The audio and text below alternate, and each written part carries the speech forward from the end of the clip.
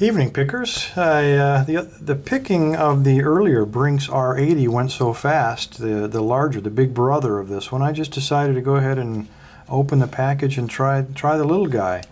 Again, the package is almost identical. It has max security, and we're starting to see this over and over. Max security is on all of Brinks products, and I'm wondering if maybe there's a minimum security stamp on something somewhere, but I doubt it. Unlike the R80, this one has only 4 pins, and again it says pick resistant, and so far I've noticed a trend of Brinks to put a pretty good mix, I have to give them credit, of both security pins and normal pins, so it does keep you guessing as to what kind of pin that you're on, and from a picking and a security perspective, I think that's a good thing. It's more of a challenge for us. Hardened steel shackle, 5,000 pounds, so we're not going to be snapping that in our teeth. If you look closely at that picture, you can see how these are employed. So you can see it would be kind of awkward to pick these if they were on a Roladin or a storefront. Anyway, let's take a look at this guy. Here is the key, and here's the bitting. And it does not look to be much of a challenge. I mean, with the rake, we could apply all kinds of pressure, and we could probably rake this thing. In fact, after we SPP it, maybe we'll just go ahead and give that a shot and see what happens. Anyway, the only difference between this and the other Brinks R80 is this one's just only 70 millimeters across. Everything else is virtually identical, and like its big brother, this one is also made in you-know-where, our favorite place. So let's see if we can get this thing open. Like its big brother, the R80, I'm going to go ahead and use the bottom of the keyway, try to use my thumb on there, and just like the other Brinks, there's an incredible amount of tension on this thing, and I'm having difficulty, or at least I had difficulty on the R80. I haven't opened this one yet, of finding that balance of tension, overcoming that spring tension, and then when I put it into the R80, I had trouble finding the point at which I could find binding pins and not binding pins, and there was a kind of a delicate balance.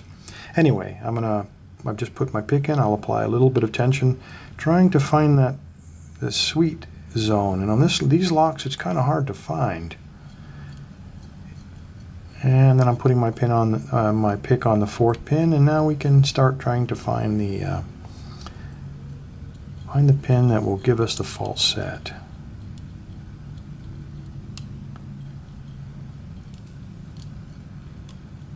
Okay, we got a false set. Now, I've noticed that on the R80 at least, when I have a false set, I have so much tension up there on my finger, in this case my thumb, that detecting that feedback is just a bear. It's really difficult, and for training, I just can't see that these would be worthwhile.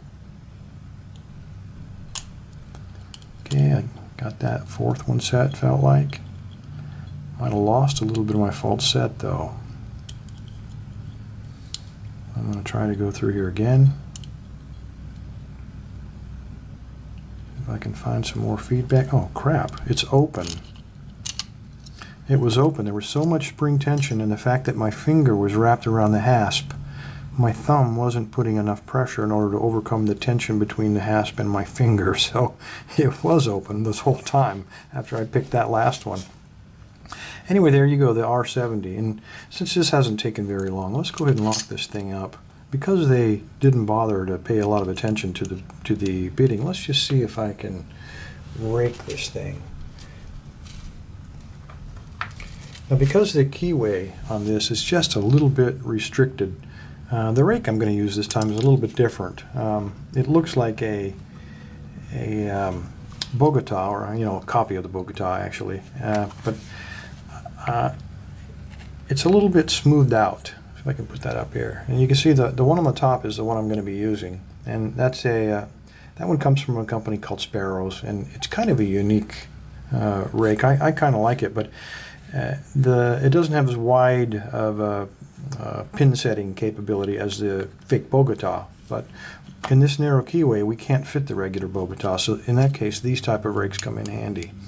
So let's see if we can find that sweet spot on the tension, and see if I can just get in there and rake this dude. There we go. So here we have 2 security pins, 2 normal pins, and yet we're still able to rake the max security Brinks R70. So I can't recommend this for either security use of any kind or really for training. I think it's kind of a worthless lock for training.